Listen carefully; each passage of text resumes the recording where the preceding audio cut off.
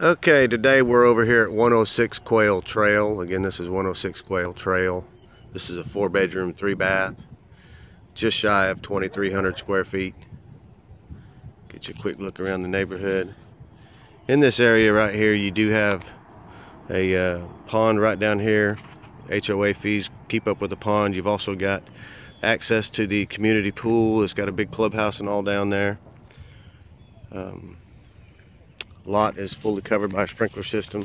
There's a lot of upgrades in this house. Of course, you've got your 6 permacast columns here on the front. It's got the stacked stone on the bottom.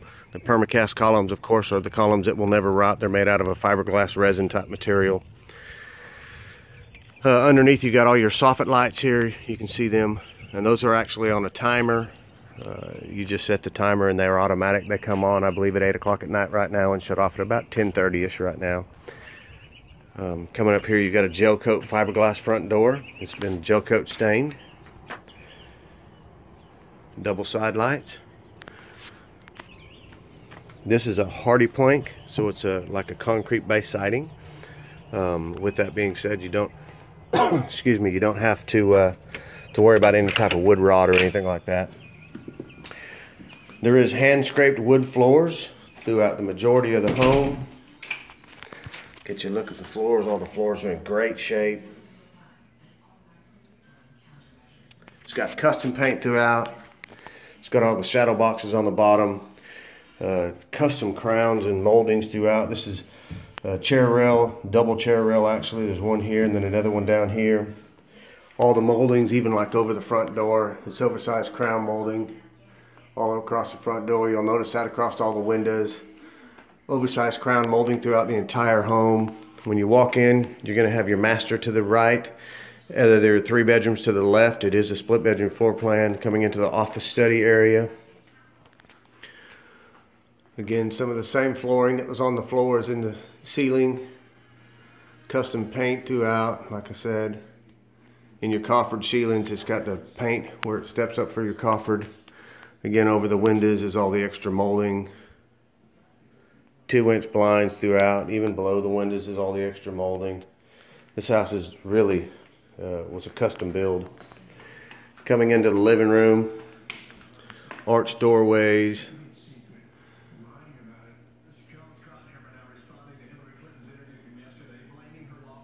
Coffered in the living room has got the shadow box and all insets, and you'll see all the molding over all the other windows. Under and over cabinet lights in the kitchen, granite countertops. It's got a little medallion in the kitchen right here in front of the sink area. The cabinets have been recessed in right here. You can see where the cabinets are recessed in, so that way when you're standing at the kitchen sink, you don't have your knees or anything bumping on your kitchen sink.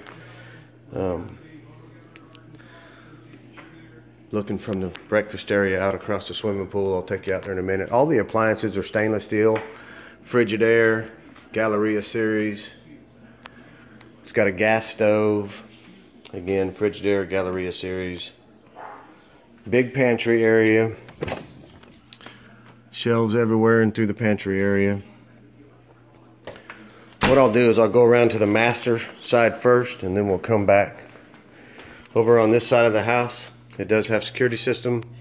On this side of the house right here, it's got the washer dryer, cabinets in here, along with utility sink. The house does have the PEX water system. With this system here, every valve in the entire house can be turned on or off independently, so you don't have to shut the water off to the entire house. If something should ever happen, you just turn off every valve independently. Coming into the master bedroom again, same hand scraped wood floors, same top of a ceiling in here, can lights. It's 9-foot ceilings with a step up to 10 foot throughout the majority of the home. Anywhere your coffereds are stepping up to 10, and then of course you've got your 9-foot normal ceiling heights. Extra high on the vanities in the bathroom, double sinks, lots of storage area in the master closet. And you also have this for storage in the master. Turning back around in the jacuzzi tub, I've got this switch off right here so you don't have the fan running, but in the shower you've got your rain head, shower on this side, and of course another one over here on this side with the double boxes.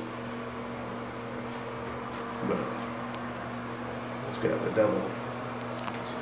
It's got a Whirlpool jacuzzi tub.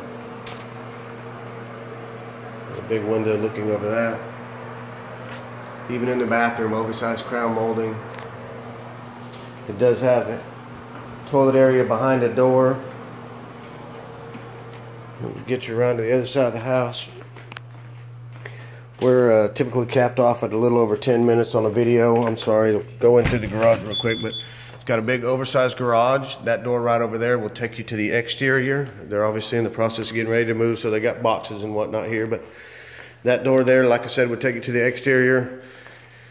Individual garage doors, and then this over here is a storage area. So you have storage area as well. Get you back over here. This right here, this is actually the timer that I was telling you about to run the lights, the exterior lights. If you just open that up, that's the timer that runs the exterior lights. Matter of fact, I'll just shut those back off now so I don't forget.